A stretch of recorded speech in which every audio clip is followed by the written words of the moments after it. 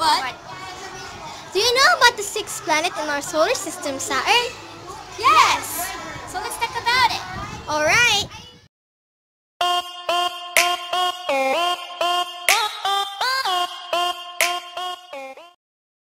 Saturn is the second largest planet in the solar system and is another gas giant. Saturn has a small rocky core covered with liquid gas.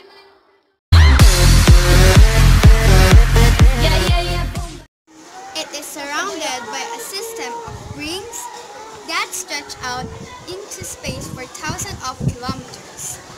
The rings are made up of millions of ice crystals, some as big as houses and some as small as specks of dust. Saturn is very light as it is made up of hydrogen than helium, so it is less dense.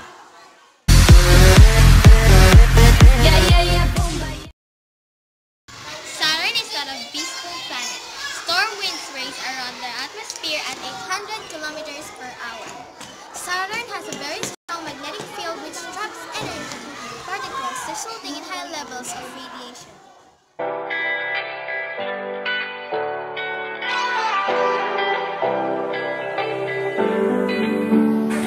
At least 62 moons travel around Saturn.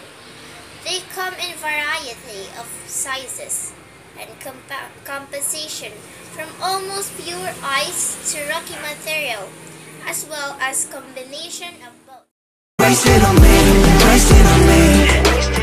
first moon was discovered in 1655. Over the next 200 years, the other 7 major satellites were spotted. By 1997, astronomers on Earth had found 18 moons orbiting around the planet. The close moon of NASA's Cassini mission, along with advances in technology of Earth-based telescopes, enabled the discovery of the rest.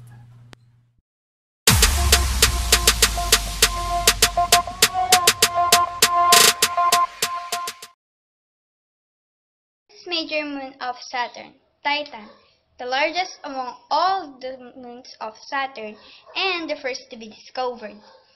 Only moon in the solar system known to have a significant atmosphere. This makes it one of the best potential candidates for hosting life. Titan is larger than the planet Mercury, though not nearly as massive. It hosts many hydrocarbon-filled lakes as well as extremely tall mountains, with the largest one rising to nearly 11.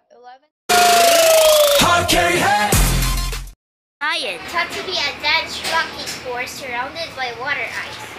The tidally locked moon is heavily cratered, not on the leading side, but on its back. The moon also has a subsurface ocean that is non-friendly for life.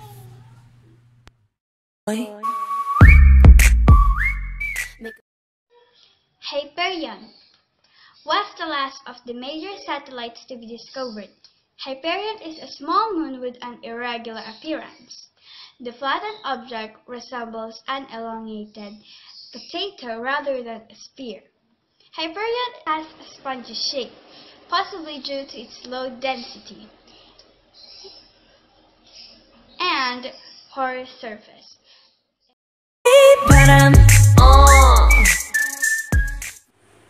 Leipatus features light and dark contrast on its surface, giving a moon a yin-yang shape. Leipatus has a walnut-like shape with its center bulging outward and its ridge running around its equator. The moon also contains some of the highest mountains in the solar system, which may have been material from another moon. Mimas is one of the most heavily cratered bodies in the solar system, with overlapping impacts covering the surface. The smallest and closest orbiting of Saturn's moons, Mimas cleared the gap known as the Cassini's division between 2 of the planet's rings. Heavily cratered moon and lacks a core at its center. Instead, the entire body is composed of ice, with traces of rocks mixed in, causing it to resemble a dirty snowball. the second largest of the planet's major moons. Rhea is still rather small, about half size of Earth's moon. It travels close to Saturn and feels the gravitational pull of the planet, made of almost entirely of water, ice. The surface is highly reflective. A large crater on the other side of the moon covers nearly 2/5 of the moon diameter, is nearly the size of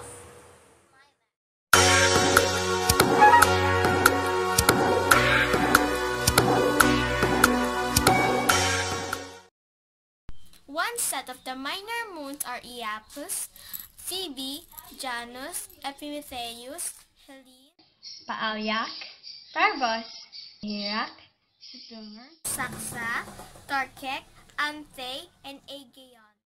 So guys, that's our science video and we hope you like it. And subscribe to our channel, Martha Videos. And don't forget to watch this.